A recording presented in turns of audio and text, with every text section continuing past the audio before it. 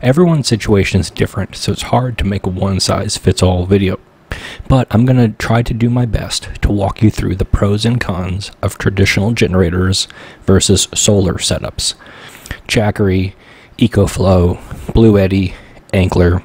I'm going to set a parameter here. I'm going to use a 48 power outage as a benchmark. In Houston, most people were out of power for 5 days, but I'll use 2 for this example. This will make sense shortly. For a gas generator, I'm going to pick the Sportsman's 800 watt generator as my example. It's the least expensive generator that is well built. I've owned one for a while and other people have reviewed it.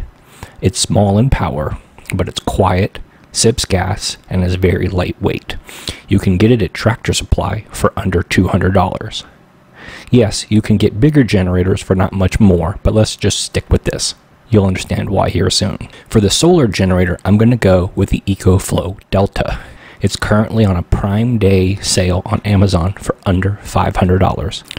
It'll charge in your house, in your car, or with solar. So, how do these two items match up? Let's clear up some terms. The Sportsman generator is rated at 800 watts. That means the biggest thing it can run has to pull less than 800 watts. That's a very small space heater on low, or a very, very, very small air conditioner, like for a pop-up camper. Maybe. It should also run your chest freezer, but again, startup surge is tough. But the number that most people miss out on is runtime. The Sportsman's generator is rated to 6 hours at half a load. That's 400 watts for 6 hours on half a gallon of gas. Now for the EcoFlow Delta. The inverter is rated to 1800 watts, which means it can run bigger stuff than the generator, right? Yes and no. It can run up to 1800 watts, which means it's very likely that it will run your refrigerator, chest freezer, or window air conditioner. The second number is where things get complicated. Watt hours. Watt hours is exactly what it sounds like. Number of watts over a certain number of hours. So you can pull 1024 watts for 1 hour, 500 watts for 2 hours, or 100 watts for 10 hours. So let's play this out in a real world with a very, very, very easy example. A pedestal fan. This is a universal thing that I hope everyone has. I own several of them. On low, a pedestal fan draws around 50 watts. I know this because the manual says so, and also because I've tested it with my watt meter. If you don't own a watt meter, you should. So, for the EcoFlow, 1024 watt hours divided by 50 watts equals 20 hours of runtime. You see how that works? That means in a 2-day power outage, like in our example, you can either run it for 10 hours one day and 10 hours the next day, or 20 hours one day and 0 hours the next day. We'll talk about solar stuff later. So, for the generator, it lasts 6 hours on a half a gallon of gas. Power isn't really an issue because 50 watts is less than 400 and far less than 800 that the unit is rated for.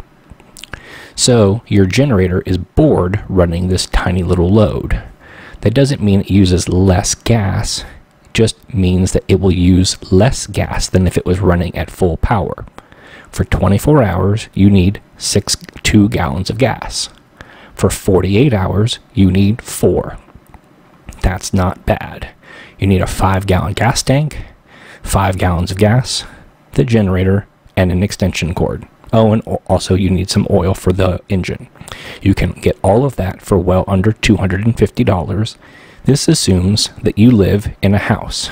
If you try to use a generator in an apartment, the chances of you dying are very high.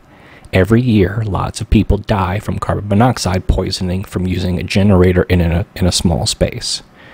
It also assumes that you can store gas safely, but if you're in a house, you probably have a garage.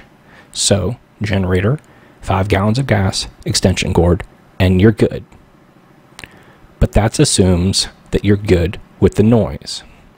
The Sportsman's generator is quiet, but it's not silent.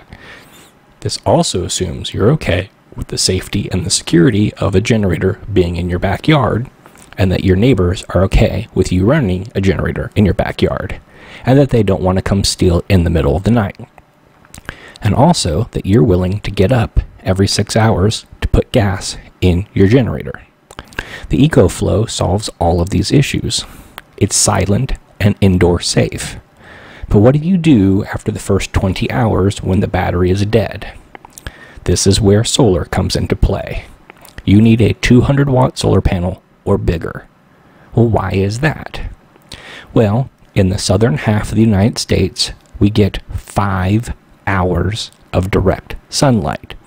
1,024 watt hours divided by 5 hours of sunlight equals 200.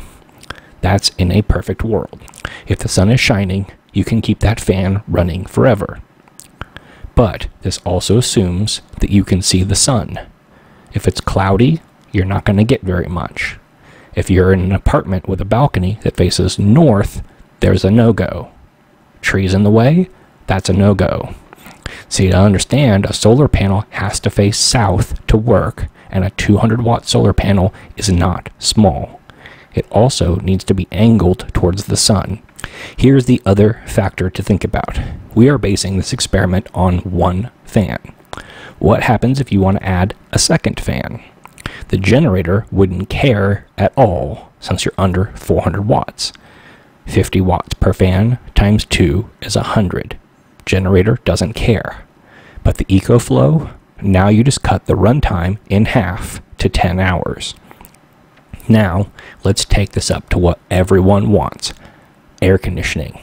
A tiny window unit pulls around 400 watts. Yes, there is a startup surge, but we'll ignore that for right now. So, on a 1,024 watt EcoFlow, you'll get a little over 2 hours before the battery is dead. On a generator, it just keeps chugging along until you put gas into it. You'd have to have a very large solar array to keep that thing going on solar. But before you run out and you get a gas generator, ask yourself if you're okay storing gas. Do you have a safe place to put it? Do you have a safe place to run the generator? What about noise? What about security? Are you physically strong enough to carry it around? Is your spouse? During the Texas freeze, my neighborhood was dead quiet. If we would have had a generator, everyone within 10 blocks would have heard it. By the way, did you know that gasoline expires unless you stabilize it between 3 and 6 months? If you're thinking about solar, do you have a clear view of the south with no trees? The best of both worlds would be all three. See, in a perfect world, I'd have a generator, a battery pack, and a solar panel. That way, during sunny days, I could charge the battery on solar and save gas. On cloudy days, I could use the generator to charge up the battery in an hour or so. But when it's done, I can shut it off and have some peace and quiet. This is what I got my brother-in-law to do, who happens to live in Houston.